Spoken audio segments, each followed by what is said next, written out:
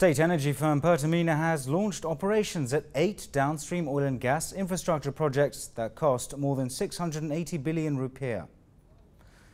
Most of the projects are for natural gas. They include the relocation and addition of storage capacity at Jakarta's Tanjung Priok LPG depot, jet fuel piping from the Tanjung Perak fuel terminal to the Juanda aircraft refueling depot in Surabaya, as well as 3 liquid gas vehicle filling stations. The projects are expected to help resolve infrastructure issues that pose a challenge to the development of renewable energy.